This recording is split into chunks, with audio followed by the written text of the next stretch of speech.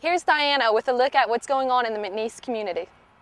There will be a small business tax workshop on McNeese's campus at the Business Conference Center on November 18th from 8 a.m. to 1 p.m. Cost to attend is $15 and lunch is included, but attendees are required to pre-register.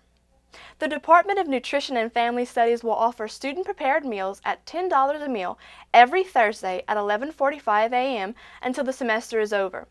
The meals will focus on Louisiana culinary cuisine.